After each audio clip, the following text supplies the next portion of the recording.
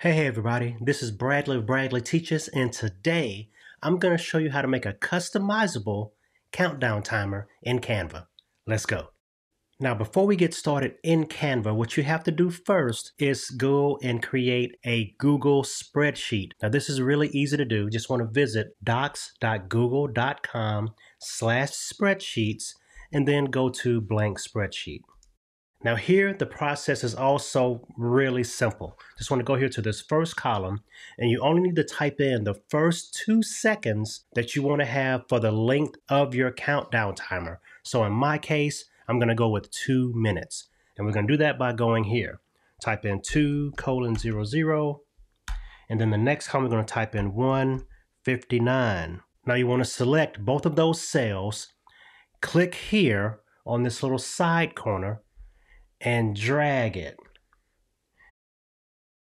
And that's all you have to do. Just click that corner and drag down, and it will auto-fill all the rest of the columns in 1 second increments. Pretty cool, huh? All right, so now all you have to do is go to File, Download, CSV. Here we are in Canva. Now for the sake of time, as you see here, I've already started a design that I will be using for my countdown timer. The things that you want to keep in mind for this is that you want to have some text that you want to be the timer, and then do your other designs around it and things like that. Once you make your design, if you use colors and not background graphics or images, you can dynamically change the colors later on for different color schemes and things like that. Let's move forward now and get this dynamic countdown timer built. So what you want to do first is you want to go over here to the apps area of your side panel. You want to look for the bulk create app. So I'm going to do a search for that. And as you see here, here's a bulk create app. I'm going to click on that. And now it's added to my sidebar, and it will be there for future use. So what I want to do now is go to upload CSV file, and we're going to upload the CSV file that we made from our Google spreadsheets. And as we upload it, we see now that it's a text file. Now the text that you want to be your actual countdown timer, all you need to do is click on it. I'm going to click off of it again. Let's click on that.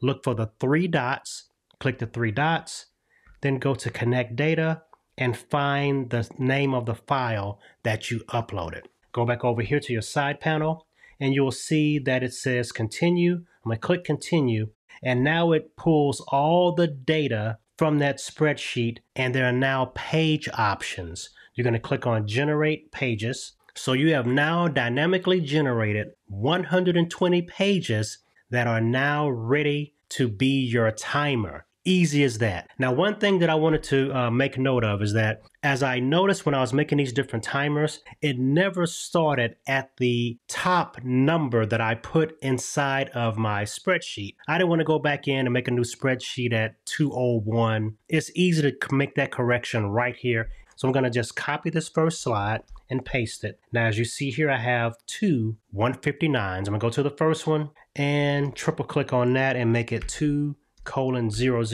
for the actual 2-minute starter. Now, before I take you to the final step, I wanted to actually talk to you about something else really quick. As you make your countdown timers, I suggest you make a maximum length countdown timer for what you would typically do. Say you have a 5-minute timer, but you want to have different varieties of it, like a 3-minute, 4-minute, 2-minute. Just have the maximum time limit that you want. Then you can always go here to your grid view of your slide sorter, click on that 5 minutes. In this case, it would be 5 minutes. Scroll down to 4 minutes, hit that shift and click, and then you can delete all of those and then have a 4-minute timer, then have a 2-minute timer, different things like that. So I suggest making the max timer first, copying that presentation, and then going in and making your different time length for your other countdown timers. So you don't have to go back and make several spreadsheets. Just make one, then cut them down after that. That's my suggestion. So now let's go back to that first number here. And what we want to do now is add the actual duration of each slide, so it really only takes 2 minutes for your countdown to finish. So how we do that, we're going to click on this first slide here. we're going to go up here to your edit timing icon. We're going to click that, bring it down to 1 second, then apply to all pages. And now all of these slides have a 1 second duration. So as each number shows, 1 second will have passed. Let's go ahead and download this. So we're going to download this presentation, all pages, and we're going to make it a MP4 video.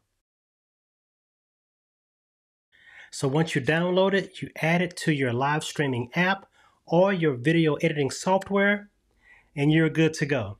All right, y'all, keep on creating, make some of those custom countdown timers, and I'll see you in the next video. Bye-bye.